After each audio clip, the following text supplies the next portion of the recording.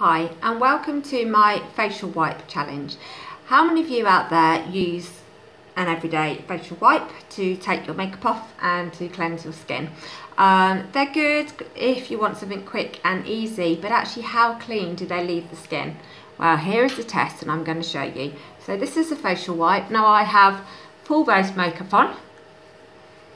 So you can see I like to be nice and rough. This is a facial wipe just suited for all skin types, so it's taken off lots of the makeup, which is brilliant. And then I'm also going to use a separate one to take off my eye makeup. I have just everyday makeup on, so it's taken off quite a bit, which is great. And I'm going to use this. I haven't got waterproof mascara on, so it should actually take this off. So I'm just going to take off my makeup. And these do say you can use them on the eyes. As you can see, it is taken off quite well, which is good. You do have to be a little bit rough though. You do have to use a bit of force to really get that off. You see, I am pressing quite hard really. So I do wear a lot of makeup and it has taken off quite a bit of it, which is good, as you can see. So I would say, apart from a bit of eyeliner still on, without really over rubbing my eyes.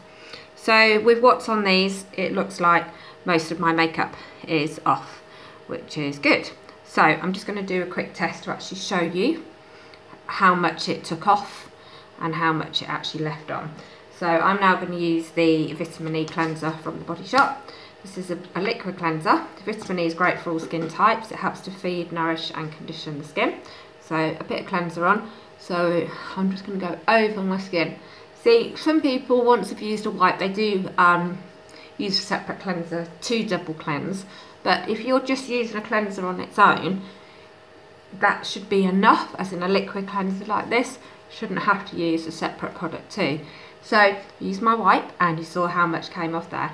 And now I've just used my cleanser and look how much more is still on. Yuck. Okay, and my eye makeup.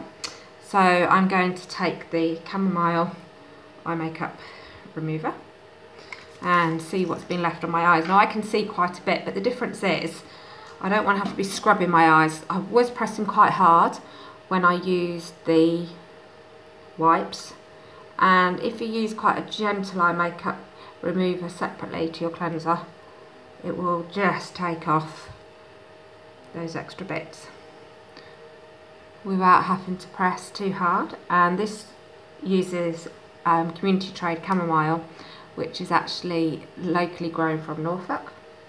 So I haven't pressed very hard, but look at the difference that makes. Wow. And yes, I do use a lot of eye makeup, but I would expect my product to actually take it off, which it has. So I've cleansed the skin, which is brilliant. Some people now may just go on to use a serum or their moisturiser. But how many of you actually use a toner? A toner is the product we use after cleansing the skin, and this will help to take off any last traces of cleanser left on the skin and also what that may still contain. This also helps to hydrate the skin, or if you've got an oily skin, you would use one to actually help to absorb excess oil. But what your toner will do as well, it will just help to refresh and refine the skin. But it's like that final rinse. If you were to use a washing machine and just to wash the clothes and didn't actually do a rinse, you'd still have all the dirt and the bubbles and everything in it. So that's why you would need to still use a toner too. So I have cleansed the skin and I have toned after using a wipe. The wipe didn't take huge amounts off. It looked like it did, but actually when I went to take more off again, look how much was still left on there. So which do you prefer? Just use a wet wipe and assume it's all cleaned, or actually use a proper cleanser and toner and an eye makeup remover? I know what I use every night. So that's nearly the end of my challenge.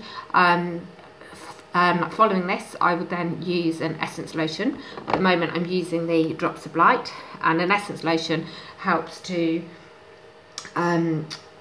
put some hydration back into the skin. This one helps to brighten the skin because of the red algae that's in there, and it also helps to activate the skin ready to receive the rest of the products too. So I'm just going to let that soak in. and I will then follow it with the Drops of Youth Essence Lotion and my all-time favourite product, Drops of Youth Sleeping Mask, for an extra bouncy and refreshed feeling. So that's the end of my challenge. You try it and see what you think. Thank you. Bye.